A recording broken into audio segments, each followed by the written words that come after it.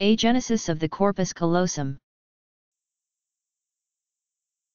Agenesis of the corpus callosum, a congenital abnormality, a birth defect, in which there is partial or complete absence, agenesis, of the corpus callosum, the area of the brain which connects the two cerebral hemispheres, the two halves of the brain.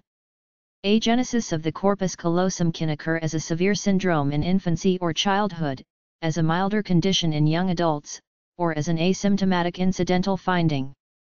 If there are symptoms, the first ones are usually seizures followed by feeding problems and delays in holding the head erect, sitting, standing, and walking.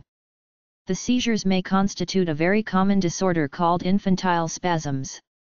There may also be retardation in mental and physical development and impairment of hand-eye coordination and visual and auditory memory. Hydrocephalus is also a complication. In mild cases, symptoms, such as seizures, repetitive speech, and/or headaches, may not appear for years. Girls with agenesis of the corpus callosum may have a specific condition called Aicardi's syndrome in which there is severe mental retardation, infantile spasms, and chorioretinal lacunae. Agenesis of the corpus callosum can occur as an isolated condition or in association with other cerebral anomalies, such as the Arnold-Chiari malformation and Dandy-Walker syndrome, Andermann syndrome with progressive neuropathy, schizencephaly, holoprosencephaly, and migrational anomalies.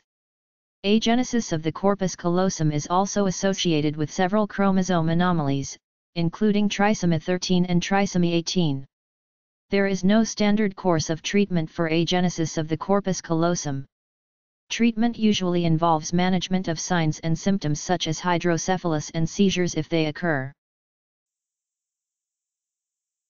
A G E N E S I S O F T H E C O R P U S C A L L O S U M. Agenesis of the corpus callosum.